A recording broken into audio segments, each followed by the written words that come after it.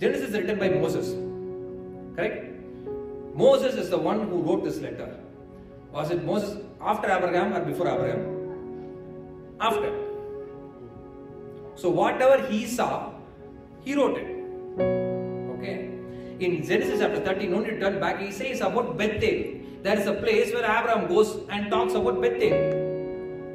But when Abraham went, that place was called not Bethel, it was Luz. Jacob was the one who goes and named the place as Bethel. You're getting me? So Moses knows it. So when he wrote it on that reference. Okay? In the same way, in Genesis chapter 12 verse 1, Yahweh is being written L-O-R-D in capital. Because Moses had that one in Exodus chapter 14. So he got the revelation and he wrote it. Meaning, the same Yahweh who spoke to me on the mountain is the same Yahweh who spoke to me to Abraham. That is a reference here Moses is bringing it up.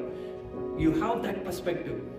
If you read it bluntly, it will be different. But when you have how Moses wrote it, he is making sure, brother, when you read it, who spoke to Abraham? It is the same God who spoke to me. It's the same God who spoke to Abraham. That's the difference we make here. If you read it very clearly, LOD is being capitalized.